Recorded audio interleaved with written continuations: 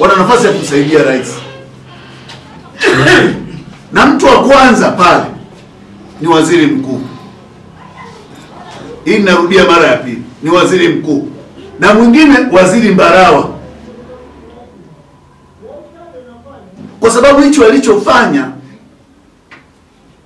ni uhaini dhidi ya Jamhuri ya Muungano wa Tanzania. Na tumwambie waziri mkuu, this is very serious. Yana sija kafikiri ni vitu vya kucheza kwa maneno, wanapocheza namna hiyo wanavyofikiri. Tunapowaambia kwamba nchi hii inaongozwa kwa sheria, walizitunga wao, sio sisi. Kwa hiyo kile walichokifanya, tunataka chochote kilichofanywa nje ya kanuni, nje ya katiba, nje ya sheria kirekebishwe. Huwezi ukajustify kosa kwa urefu wa maneno. Kosa ni kosa. Mkataba huu ni batili. Ndio hoja yetu. Mkataba huu ni batili. Watanzania hawajashirikishwa. Waziri mkuu hajatuambia mpaka leo. Mimi napenda kuwa wazi. Kwanza niseme ukweli kwamba mkataba unatakiwa ujitetee na kujisimamia. Mkataba hautetewi, na ukitaka kuutetea usome. Kwa hiyo kwanza niseme, nimemsikia waziri mkuu anasema na kuwataka Watanzania wawe na imani na serikali. Pili, anasema Watanzania wawe na imani na serikali. Katika masuala ya uwekezaji, sio masuala ya imani, ni masuala ya data na facts. Imani peleka kanisani na msikitini. Kwenye swala la uwekezaji sio imani, ni data, fact na tafiti za kisayansi. Tunasikia bla bla kutoka kwa kiongozi mkuu wa serikali. Hatupi baseline ya fact zake. Hatupi data zinazounga mkono msimamo wake. Na hakuna tafiti au feasibility study yoyote iliyofikishwa bungeni ambao ndio kigezo cha waziri mkuu kutolea kauli. Huwezi kutengeneza au kuendesha serikali kama mpiga ramli chonganishi. Serikali it works on research, data na facts ambazo ni measured kiscience. Mpaka leo hii hakuna alichofanya. Anacheza na maneno. Huyu anawaambia Watanzania wakusanye maoni. Tunamuuliza, hayo maoni yanakusanywa na nani? Kwa kipindi gani? Yaende wapi? Ili yakafanye nini? Na yarakibishe mkataba upi? Kwa sababu huwezi kusema mkataba ni sahihi, tutampa DP wetu, umeshafanya maamuzi, alafu naambia watu watoe maoni. Jambo lingine ambalo ni obvious kuhusiana na mkataba, hoja za tunazopigania kuhusu mkataba huu ziko bayana. Waziri mkuu atujibu. Sheria namba 449, sura ya 449 na sheria sura ya 450 kuhusu ulinzi wa rasilimali za nchi na kuhusu ushughulikiwaji wa vifungu vyenye utata, walizifuata? Je, vipengele vya mkataba huu vinaoana na sheria hizi? Hatujibu. Waziri mkuu anachotakiwa kutuambia kwa nini wanataka kubadili sheria ili kuficha ujambazi wanaofanya kupitia DP World. Kwa nini anataka kubadili sheria? Ndio majibu atujibu. Tunataka waziri mkuu atujibu. Tunauliza maswali fair. Anasema mkataba huu sio wa miaka 100, haimo. Atuambie ni wa miaka mingapi? Kwa nini ajibu? Na wanasema mkataba huu unaleta tija kwa Tanzania. Tunataka kusema bandari na maziwa yote makuu yaliyowekwa kwenye mkataba huu ni ya Tanganyika. Kama mkataba huu ni wa maslahi na ni swala la muungano, kwa nini bandari za Zanzibar hazimo? Ndio maswali yatujibu sisi, na jibu lake turizike. Na atuambie katika bandari hii mapato yanayopatikana kulingana na uwekezaji huu wa DP World yanakwenda kwa nani? Ni mapato ya muungano au ni mapato ya Tanganyika? Zanzibar yumo au hayumo? Tunachohoji sisi ni kwa sababu CCM hajawahi, viongozi wa CCM hawajawahi kuwa wa kweli, kwa hiyo hawaaminiki. Ni wakumbushe wa Tanzania, wakati wanaibinafsisha TANESCO kwa marungu na mabomu ya polisi kuingiza net group, walituahidi nini na nini kikatokea? Wakaja wakaingiza watu TRC, watu wakaishia kubeba vichwa vya treni kutoka hapa kurudi navyo India. Nini kilitokea? Kwa sababu wanatuambia tuamini na hawajatuonesha ni wapi waliona wamekosea na wameboresha kipi.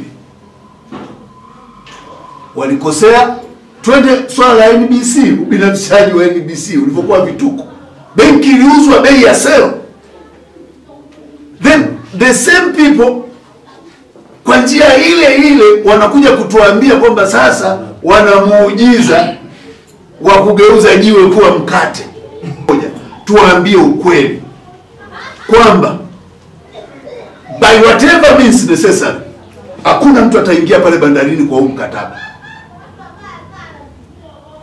Yaani mkataba, hatutaacha mtu aingie kwenye bandari zetu kupitia mkataba. Huu ujumbe wa uchukue black and white.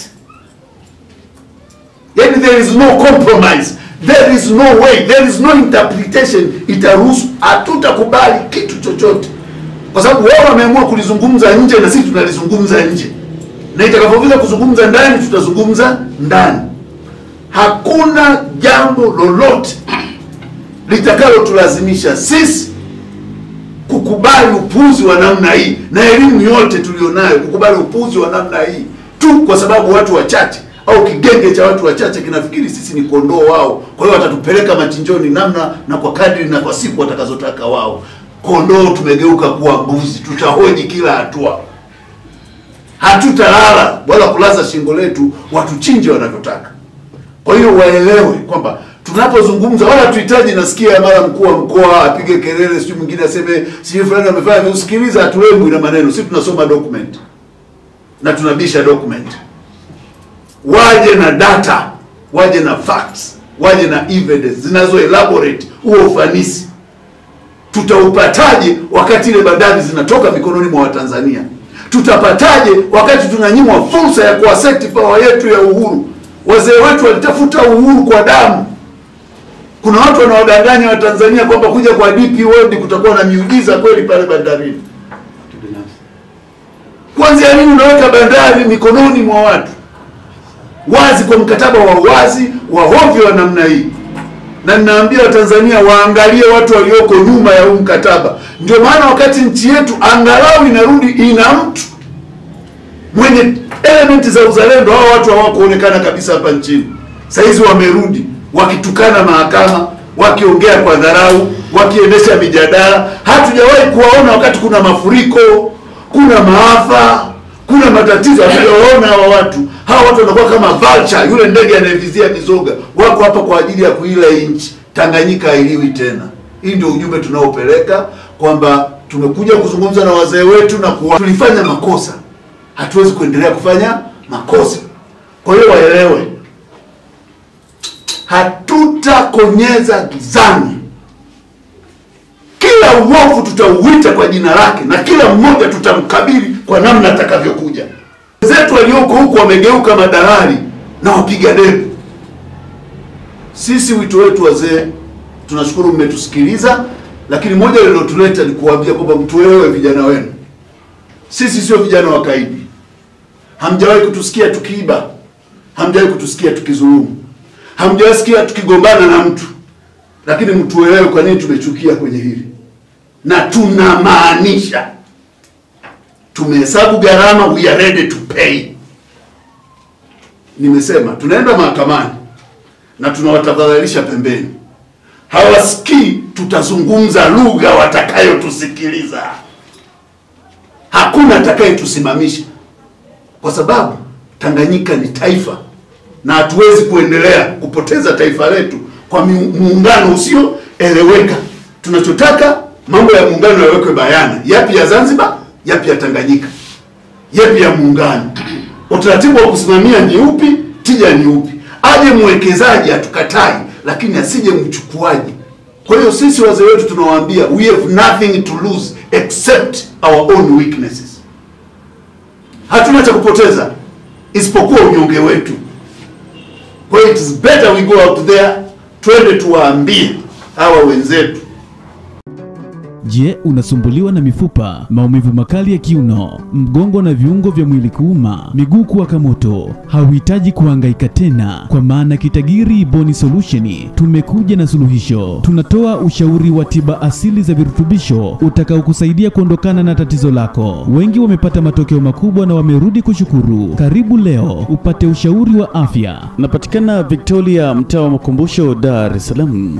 Instagram tunapatikana kwa jina la Kitagiri Bone Solution, au wasiliana nasi kwa namba 0685555184. Wote mnakaribishwa.